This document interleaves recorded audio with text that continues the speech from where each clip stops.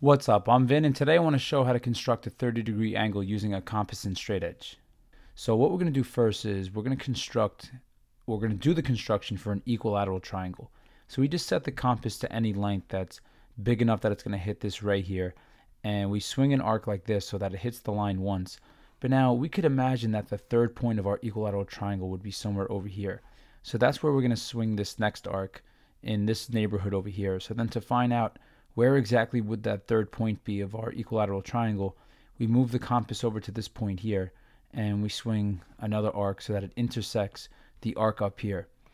So now what we're going to do next is we're going to construct a line, and this line, or we could say this ray because it's going to go from point A and then go on forever this way, is going to go like this. Now technically if I wanted to build an equilateral triangle, all I'd have to do is just construct this line here and we'd have an equilateral triangle. But since the goal is to build a 30-degree angle, we don't actually need to draw this line in. And the concept behind this is that to build a 30-degree angle, what we know right now is that because we did the equilateral triangle construction, this angle over here is 60 degrees. So now all we have to do is cut that angle in half. So to cut that angle in half, what we're going to do is we're going to take the compass and we're going to do the angle bisector construction for angle A.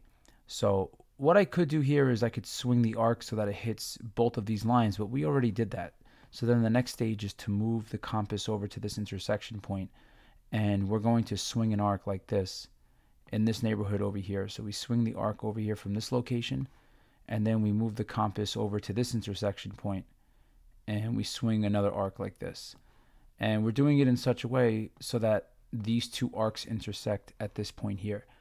So now to construct our 30-degree angle, what we're going to do is we're just going to go from point A, and we're going to go out like this, and we're going to go through that point of intersection that we just made.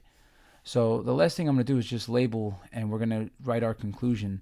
So we're just going to label these points that we have over here, and we could put a few different names here, but we'll just call this one point B, this will be point C, and this will be point D. So then what we could say is there's two ways of saying it, that these two angles over here are now going to be 30 degrees because once again we cut a 60-degree angle in half.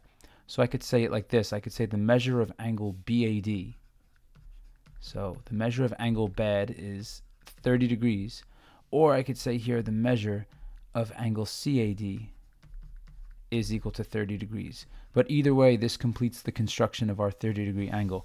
So we construct the 60-degree angle and then just do the angle bisector construction.